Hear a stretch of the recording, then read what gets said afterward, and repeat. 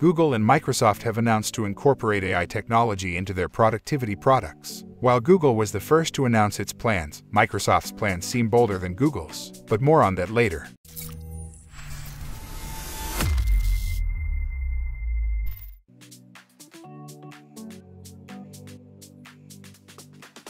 On March 15, 2023, Google announced a suite of upcoming generative AI features for its Workspace apps, such as Google Docs, Gmail, Sheets, and Slides. These features include new ways to generate, summarize, and brainstorm text with AI in Google Docs, similar to how OpenAI's ChatGPT is used. Users can generate full emails in Gmail based on brief bullet points and produce AI-generated imagery, audio, and video to illustrate presentations and slides. While the company announced multiple features, only AI writing tools in Docs and Gmail will be available to a group of trusted testers in the US this month.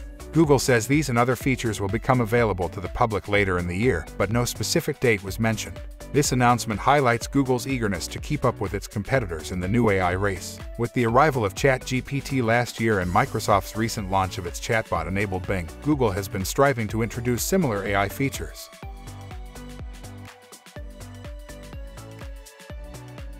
Just a day after Google's announcement, on March 16, 2023, Microsoft revealed its latest plans to make artificial intelligence more accessible to users in response to Google's recent unveils. Microsoft previewed a new AI tool called Copilot for Microsoft 365, which includes Word documents, Excel spreadsheets, PowerPoint presentations, and Outlook emails. According to Microsoft, AI will provide a draft in these applications, accelerating content creation and freeing up workers' time. In Microsoft Word, Copilot can generate a first draft of a document, which users can customize according to their needs. It serves as a starting point and a way to avoid blank page syndrome. In PowerPoint, users can input as much business information as they have, and the tool will assist them in creating a compelling slideshow using more of the available features in the app. In Outlook, Copilot can read and summarize long email threads, summarizing key discussion points, including who said what, where people stand, and where they disagree, and proposing action items, all in real time during a meeting. With Copilot in Excel, you can efficiently analyze trends and produce visually appealing data visualizations. In addition, the company introduced a new generative AI chatbot named Business Chat, which serves as a smart concierge to expose users to the new AI features. If these new AI assistant features work as advertised, they could save workers significant time.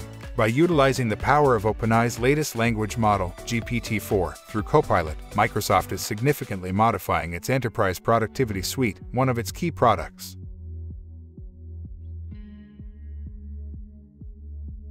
While Google was quick to announce its plans of embedding generative AI features within its Workspace productivity apps, the search giant's plans seem less bold than Microsoft's simply because they do not involve exposing Google generative AI models to proprietary work data. Microsoft has years of incumbency and experience in corporate settings, and it's using that standing to make generative AI useful, not just something that chats and writes poems. The intense competition between Google and Microsoft to develop the most advanced generative AI technology will likely significantly impact the tech industry and beyond. As these companies continue to push the boundaries of what's possible with AI, we can expect faster and more accurate content creation, data analysis, and other applications that could transform how we work and communicate. What are your thoughts on this? Make sure to share your opinions in the comments section. If you found this video helpful, hit that like button and share it with your friends. And if you want to see more awesome videos like this, be sure to subscribe to this channel. We will see you in the next video. Peace.